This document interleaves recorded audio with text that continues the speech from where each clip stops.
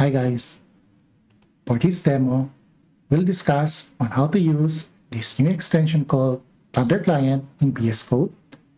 Also, we'll be using a JSON REST API package to perform our HTTP requests. Now, without any further ado, let's get started.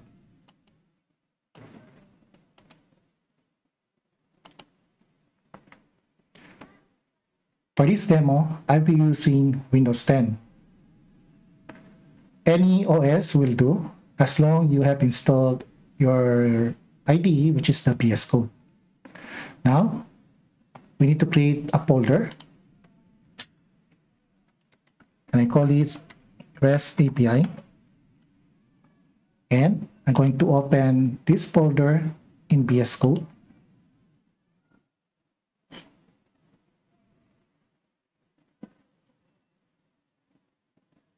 Okay, now we have a clean installation here. So, but first, what are the requirements? To start with, we'll be installing our extension package, which is the Thunder client. So we need to get it from here. Search for Thunder client, which is this one. Then click install.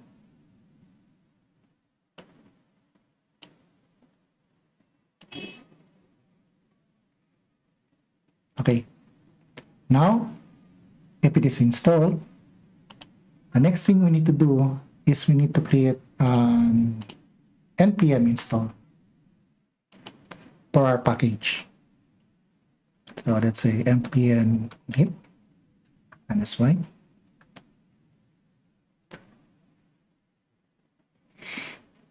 Okay. For our demonstration, we'll be using the package called Json Server. But since this is not allowed in local, so we're going to install our package globally. So this is the command. Move this in here.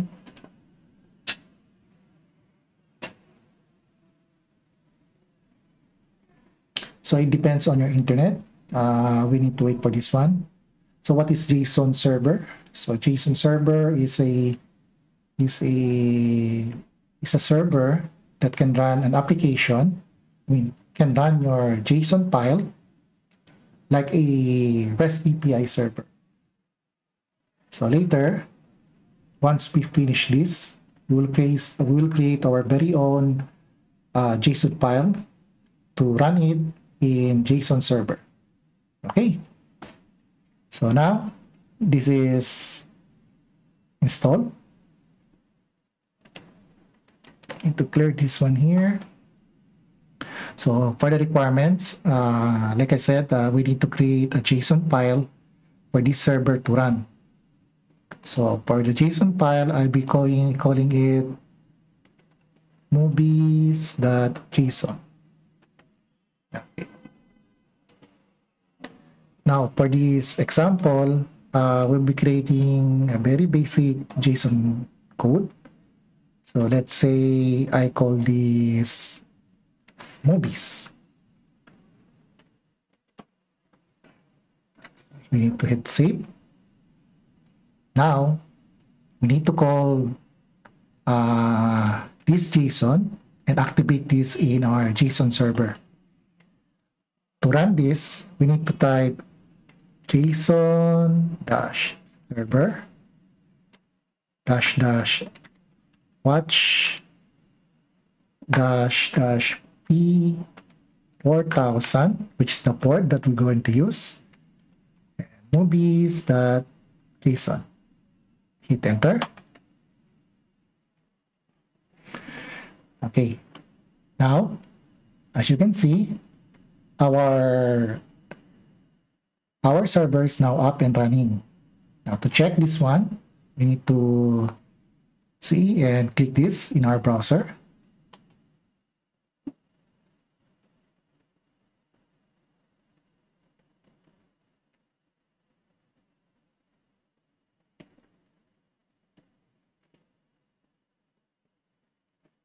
Okay, good.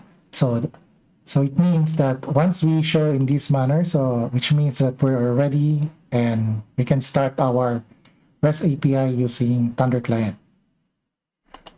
Now, to start with, the first thing we need to know is we need to check first our Thunder Client. So this is our Thunder Client. Similar to Postman, we can create a request.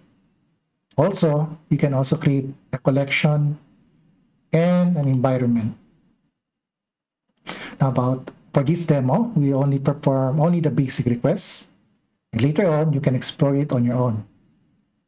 So to start with, we'll be going to perform a post request. So our target is we need to populate this data here using Thunder Client with a post request. Now, to start, we need to create this new request. Okay. So take note. We need to move this closer here. Okay. Our URL, we need to use this one here and paste it from here. We need to perform a post request. Okay. Now, we need to set our body to send a request for this one. So let's say here, into our body, we'll be using a JSON format. So let's say the first field I'm going to use is title. Let's say the title of the movies. Okay. So let's say Mortal Kombat. Okay. Then, of course, we need to pick the post, then perform the send command here. Then click send. Okay. So, as you notice, our post request is succeed. So we need to check from our movie.json. There you go. So our first entry in post request, we have now our first rows here. Now, I'm planning is to add more for this one. So let's say we need to add Godzilla versus Kong. Okay, and one more. So let's say Venom. Okay, so let's check. Notice here that whenever I insert our title, it will auto create a series of ID number. Okay. Now, our post seems good. So the next thing we need to do is to fetch this record. So the next record will be, we need to create another file, another request. So same, we need to copy this one here. Copy this URL. And we're going to perform a get command. Okay. Now, we need to specify the ID for our record. So which ID? Okay. So let's say I'm going to pick this one, Godzilla versus Kong. This is ID number 2. So when we go back there, going to assign the ID, which is the 2. There you go. So now, the get request, we see here, displays that ID2 is Godzilla versus Kong. Good. Now the next one, we need to perform a update method. So again, we need to create another request. Let's say we're going to copy this one here and paste it here. A little closer. So this time, for us to perform an update, we need to use the put method. Okay. Now, what are the things that we need to update? Okay. Let's say for this one. For ID2, it is titled Godzilla versus Kong. So in here, we'll update that values. So we need to use or assign it in the body, call it as a JSON. Okay. So let's say I'm going to change this to Mr. Beam. Okay. So let's try. We hit send.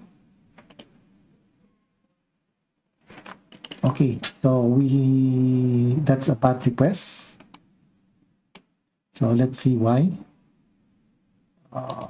Yeah, it's because when I copy this one, we have a comma here. So this is a bad request. So again, so hopefully this is okay. So we need to hit again the send button. And there you go. Now our ID number here is now Mr. Bean. Okay, on the next request, we'll be implementing the next method, which is the patch.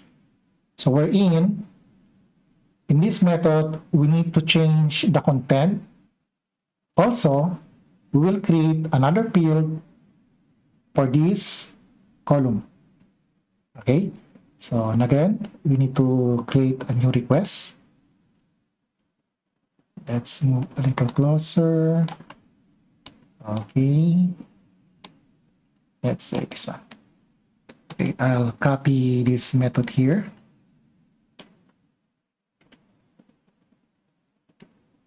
And put it in here. So let's pick another from here. Okay, I'll be using the ID number 3, which is Venom. Okay, so we change it from here.